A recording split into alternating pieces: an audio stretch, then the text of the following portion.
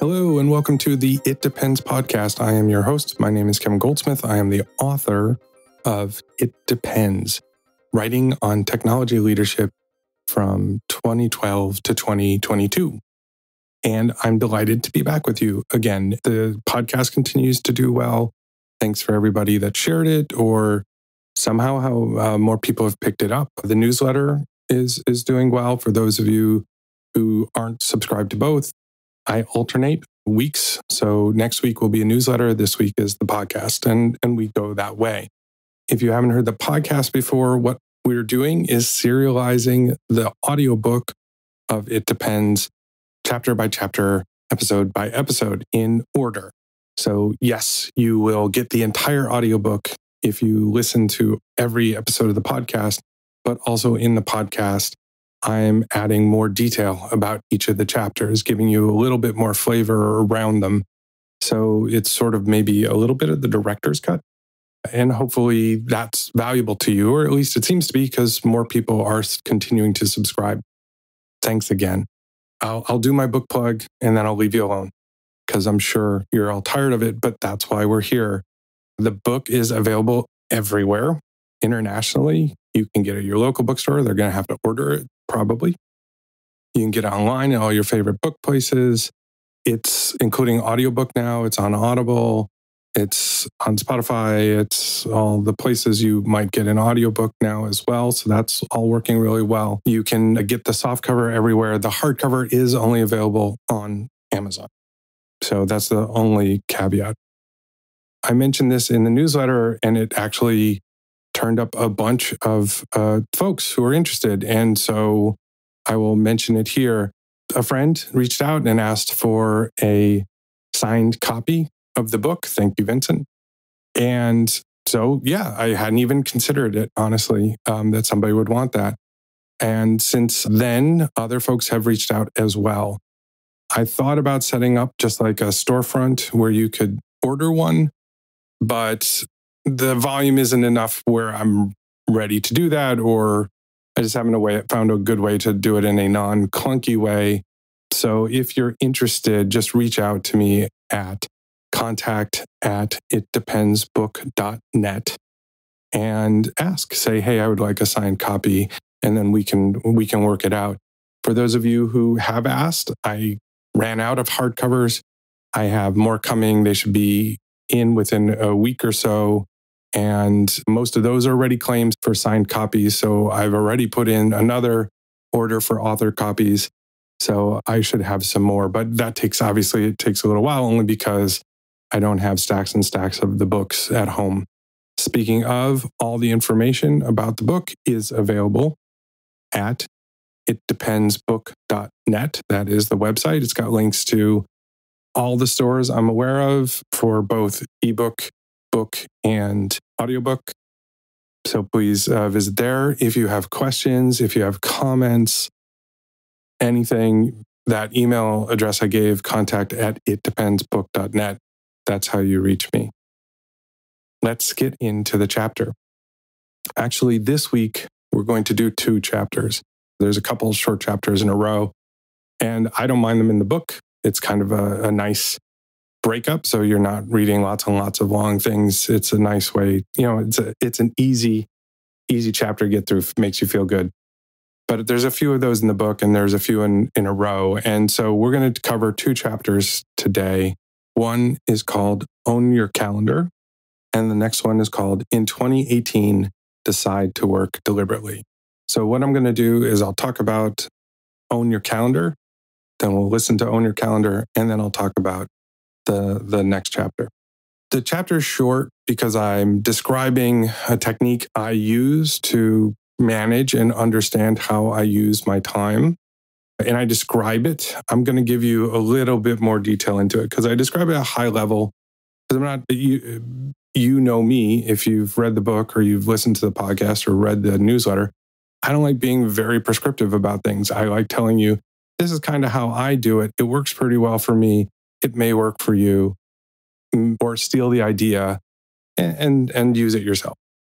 But make your own take on it, because I don't like when people tell you, do this thing exactly the way I do it, and you'll be successful. So I'm going to give you a little bit more detail. And I talk about it, in the chapter. I describe things at a very high level. What I actually do, I have a sheet that I fill out. In the last podcast, we talked about the process I use, this kind of personal offsite. As part of that offsite, I spend a lot of time thinking about what are my goals and what should I be working towards in the next 6 months, and how should I be growing, and what am I doing well, and what do I want to do more of, all those kinds of things. And it's a day-long process. Somewhere in about 2/3 or 3/4 of the way through that process, I actually have a sheet. And that sheet says, what does a normal day look like? What should a normal day look like? An ideal day. There is no normal day in our jobs. But what would an ideal day look like? Similarly, I also have a sheet that says about what percentage of my time should I be spending on one-on-ones with my directs, team meetings, peer meetings, project meetings, and dedicated kind of heads down work time. And this is very much focused towards a work day. The idea being, again, in an ideal week, because there are no normal weeks in our jobs, but in an ideal week, about how much of my work time should I be spending doing each of these things? If I, after having thought about my goals and thought about what I want to do, now what should a week look like if I'm going to try and achieve those goals? And I end up with a number of hours, work hours, that I think per week I should be spending on one-on-ones with directs, one-on-ones with skip levels, project meetings, team meetings, peer one-on-ones, the whole normal kind of stuff. And now that I have that goal, that's sort of the ideal week. When I start working, then starting the next work day, I start looking at what am I actually doing? So at the end of every week, I describe in the chapter, I have a spreadsheet. I have a spreadsheet. And at the top of that spreadsheet, each column is one-on-ones, skip level one-on-ones, peer one-on-ones, team meetings, project meetings, etc. Focus time, etc. And other, because there's always other stuff that comes up. And every week, at the end of every week, I look back at my calendar for the week before. I say, okay, count up the hours of meetings. It's the closest approximation. I'm not going to track my time every minute of the day. But I look at the calendar and go, okay, Monday, I had this many one-on-ones with directs. I had this many skip levels. I had this many one-on-ones with peers. And I kind of count it out. And so in each row is a week. And then I know, okay. And it's approximate because, again, I'm not going to track my time minute by minute. I actually did think about trying to do that. It's too much work. As I go through week by week by week, I can see, am I using my weeks the way I wanted to use them in an ideal situation? Again, some weeks will be better, some weeks will be worse, but I can see the trend. And if the trend is, well, I wanted to spend, and the goal is to have as much time to focus on the stuff that is easy to put off, because that's usually the kind of sharpening the saw type of work. So I'll look at every week and I'll go, okay, well, wow, I spent a lot more time in, peer one-on-ones than I wanted to. Is that a special week because there's something going on? Or is that just no, it just kind of worked out that way? And as I see these trends emerge, I either go, you know what, I didn't allocate in my ideal week, I didn't allocate enough time for peer one-on-ones. I should probably, change what I expect and learn from it. Or I'll say, you know what, I'm probably spending more time than I should in peer one-on-ones. That's taking more of my time than it really should, ideally. I'm going to figure out either how to shorten them, how to possibly combine them, or, turn some to every other week instead of weekly. So I'll do those kinds of things and I'll adjust my calendar as I go. How good am I about doing this all the time? Sometimes better than others. Sometimes the whirlwind, sometimes something's going on, just completely capsizes it. I get a few weeks behind. But yeah, it's fine. I catch up. It's it is a little bit of pain, but I've found it really worth it. And it's just, again, me understanding, we all have that, future self fallacy, which is it's end of March, beginning of April now. Kevin in May is going to be spending like 20 hours a week just contemplating strategy for the company and investigating new technologies and, doing all these things that you really think you need to do, or we do need to do certainly as part of a CTO job. But then realistically, and I can say that now because future Kevin's awesome. Future Kevin's amazing. And like the Kevin I always wanted to be. Current Kevin, no, I got pulled into this meeting. I got pulled into this meeting. This wild thing happened this week and it completely blew up my calendar. And then something like that happens every week. And realistically, current Kevin is really only spending about, if I'm lucky, 5-6 hours doing work on that, or honestly, sometimes way less than that because other stuff that's coming up. So this helps me kind of get back in touch with future Kevin and the Kevin I want to be in my job. So that's why I do this process. And even when I'm not meeting my own goals, it is good for me to be aware of it and not end up at the end of 6 months when I do my personal offsite again saying, I didn't get anything done. Like I want to do all these things for my own growth or for the company or whatever. I got none of them done. Why'd that happen? And realize because I didn't put any time towards it. This helps keep me honest. It's just one of the tools I use. Again, works for me, may or may not work for you. It depends on who you are and what kinds of things work for you. This specific thing I do, may be perfect for you. Or you might say, well, I don't want to do this, but I like that idea. I'm going to take that idea. That's why I describe it in general in the chapter. So let's listen now to Own Your Calendar.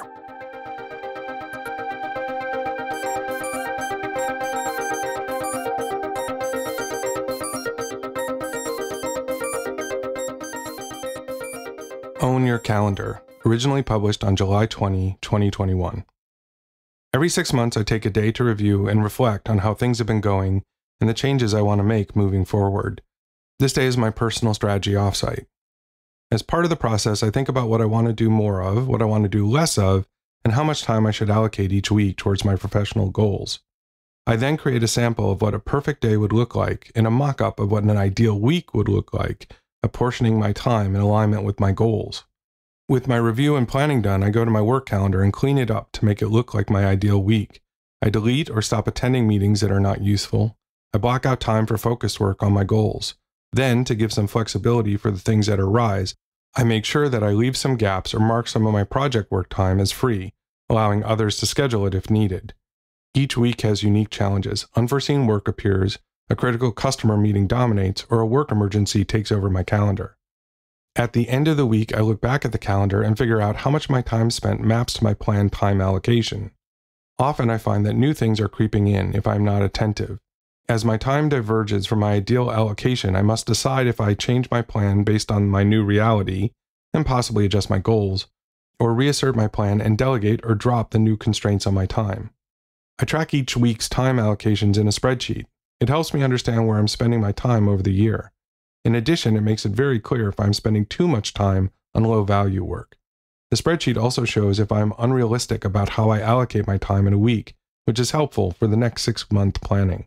This process may seem very rigid, and in many ways it is. However, I've come to it over the years through iteration and finding myself feeling very busy, but not making meaningful progress towards my personal or professional goals. As we grow in our roles, new opportunities and responsibilities appear. Our peers, team, and others want our input and time. This activity gives us the impression that we are doing necessary, valuable work. We may look at our full calendars at the end of the week and wonder what we accomplished.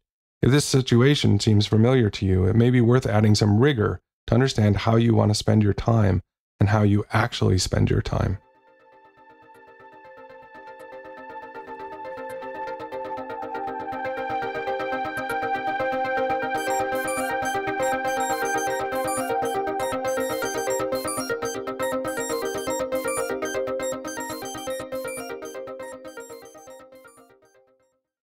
This next chapter is called, in 2018, Decide to Work Deliberately. I will fully admit that this chapter reads a lot like a think piece, kind of a Fortune contributor type of thing with a bit of a clickbaity headline. Fully admit it. Published it on January 1st, 2018. However, it is actually something I believe in and something I wanted to talk about. You will hear me or read me say a lot of things about being deliberate. In that last chapter, we talked about owning your calendar and how do I try to approach it in a very deliberate, very thoughtful way. I think about what's the best way to do this. I think about who I am and how could I achieve this. And, don't just go from my gut. When I got started as a manager, I got a lot of advice about going with your gut, or I read books that talked about going with your gut and kind of shooting from the hip. The essence of leadership is making decisions with incomplete information, which it is, but that can be also read as just don't worry about the information, just go with what you think. And I got into some really bad habits and I made up rules that don't make sense, assembling sort of a theory of how to do our job. I was a much worse manager for doing that. I was lucky more than I was good. And so because I was lucky, it mostly worked out, but not always, and not always without some collateral damage. And over the years, as I had more experience and I had other mentors and I read other books, I learned to be a lot more deliberate. And so that's really what this chapter is about. It's very easy to just pattern match all the time. And that is kind of what we do. We're humans.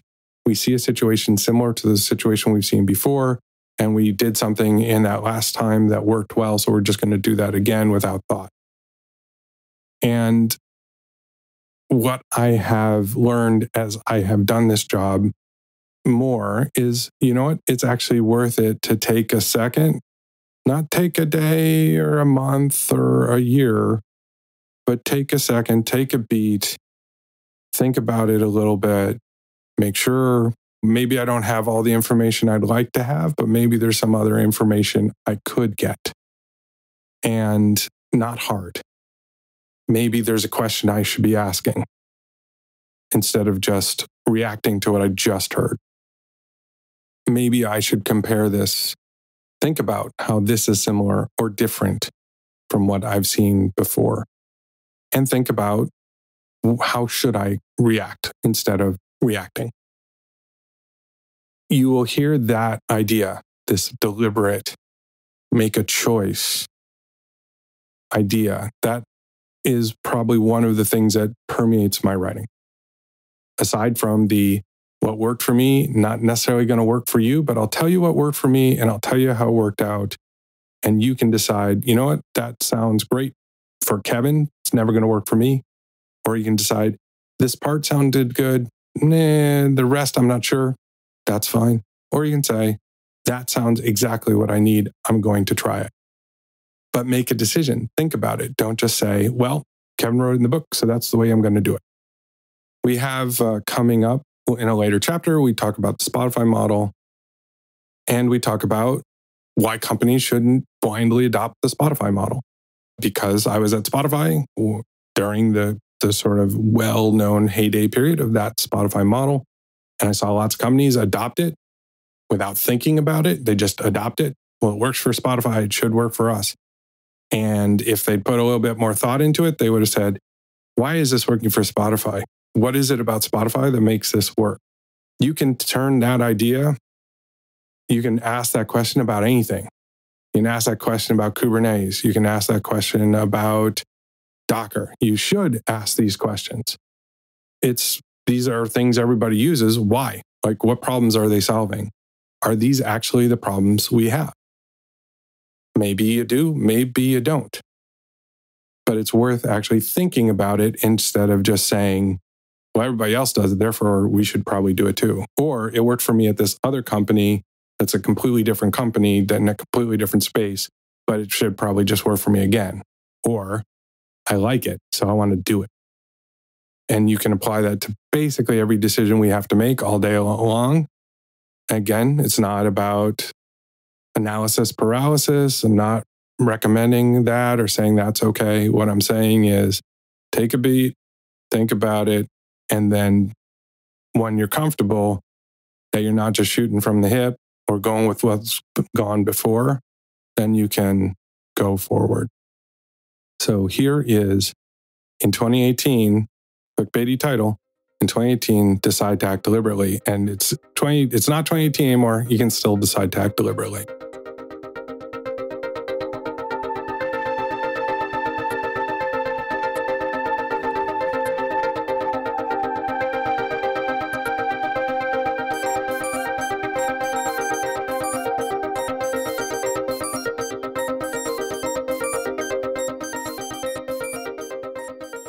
In 2018, Decide to Work Deliberately, originally published on January 1st, 2018.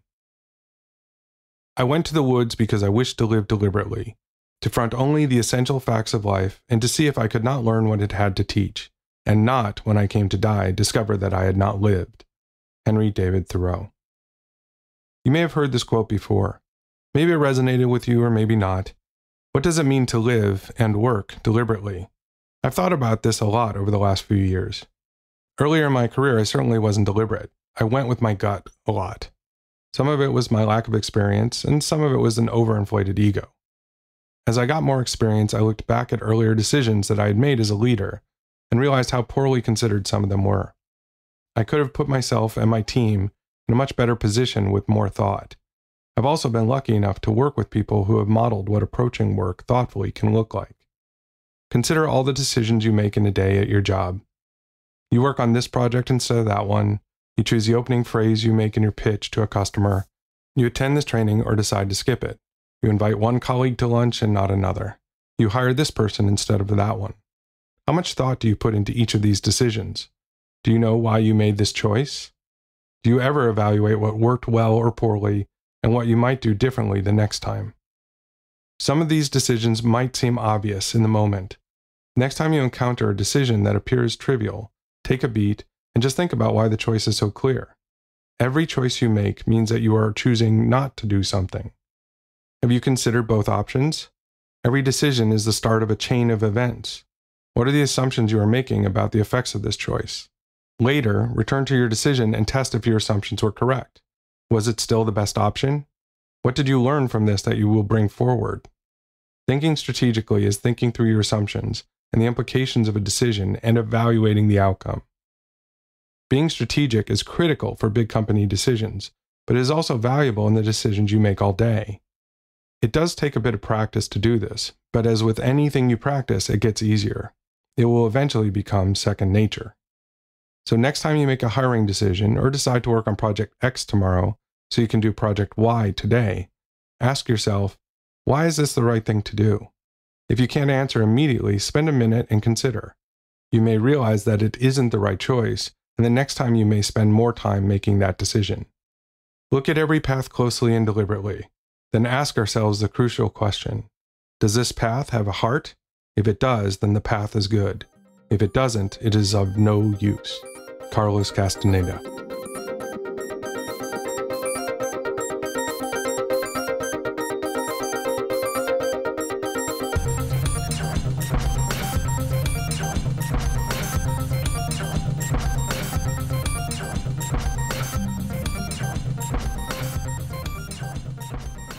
So that was chapters from It Depends, writing about technology leadership 2012 to 2022.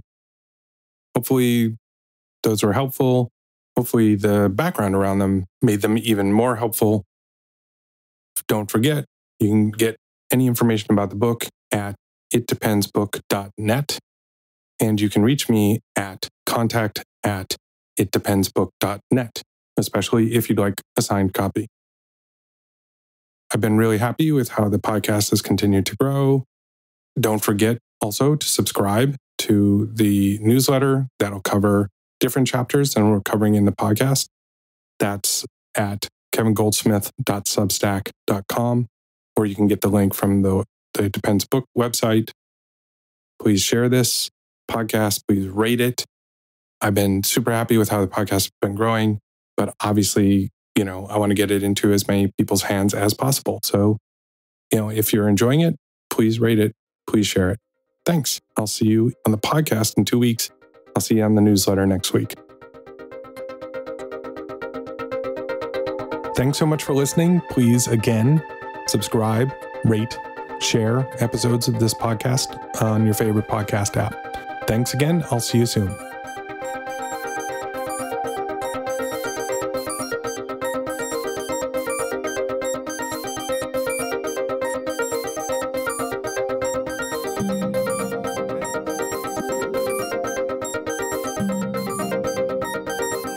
Thanks to Answers to April for the music in this podcast.